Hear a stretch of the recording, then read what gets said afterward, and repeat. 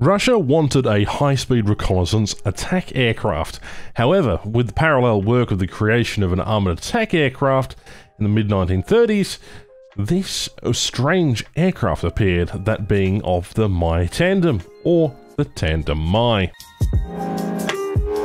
Whilst a lot of crazy aircraft was being developed in the 1930s, none more crazy than that of the Soviet Union's SH Tandem, which is a two-seater light attack aircraft, well, an original tandem scheme of Pyotr Dmitriev-Grushin, the future creator of the S-300 missile system.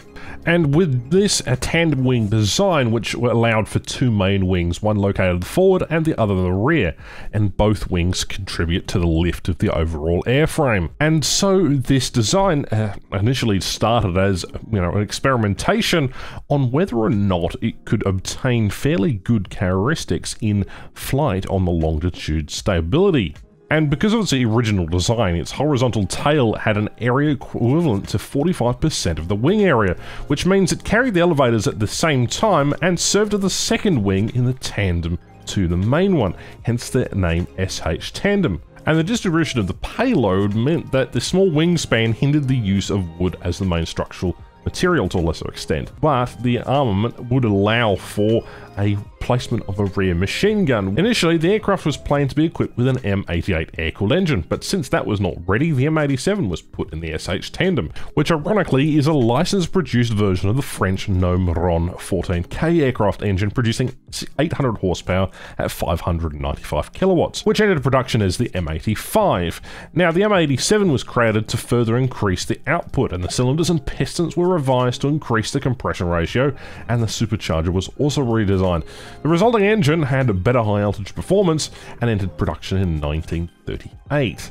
The later variant of the M87 was also used in the Ilyushin IL-4, the Sukhoi Su-2, and the Polikarpov I-180. In 1935, Grushin also launched work on a project aircraft on the Tandem Wing configuration, as guided by the consideration that this armament would be, and this arrangement would be the good basis for a battle aircraft with a rear turret. Installing the M87 was no mean task. In fact, it facilitated a full redesign of the aircraft.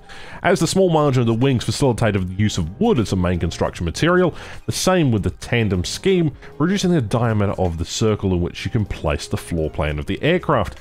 This led to the idea of smaller vulnerability of the machines as a big advantage, considered to be also small on the demands on strategic materials, as well as somewhat lesser technological intensity for mass production. And by January 8th of 1939, the aircraft in a single-seat version without any weapons passed its preliminary flight test with the M87 engine, which resulted in the likelihood that this was the fastest aircraft Russia had produced in 1938. With a top speed of 406 kilometers an hour at ground, at an altitude of 4,250 meters, 488 kilometers an hour. Grushin was also instructed to make a two-seater version to equip it with an MV5 rifle mount. And in September of 1939, a two-seater version of the SH Tandem with the M87A engine resulted in a power of about 950 horsepower at 4,700 meters. And with a variable pitch propeller, the V.B.Shavrov, under joint factory and state tests, the test report was approved on October the 10th. And while the navigator's cockpit was shifted back and a shielded MV turret was installed, and 4 wing-mounted Shevak machine guns with 2,400 rounds of ammunition were mounted in the wings, with 1 machine gun on a turret with 700 rounds of ammunition in the rear. A total of 51 test flights were performed with this particular airframe. Additionally, they also installed 200 kilograms worth of bombs during the tests. With a flight time of 18 hours and 38 minutes, and with a flight weight of 2,800 kilograms, the attack aircraft had a maximum speed on ground of 361 kilometers an hour, and at altitude 444 kilometers an hour. The test pilots reported that the aircraft was very easy to operate, but the plane did not pass the state tests due to the discrepancy between the flight data and insufficient directional stability when speeds increased. That wasn't the only problem. It had a cramped navigator's cabin, an unsuccessful landing gear which failed often, and insufficient strength of the front wing. Plus, the takeoff of the plane was actually quite difficult, and the plane reacted sluggishly to the rudders.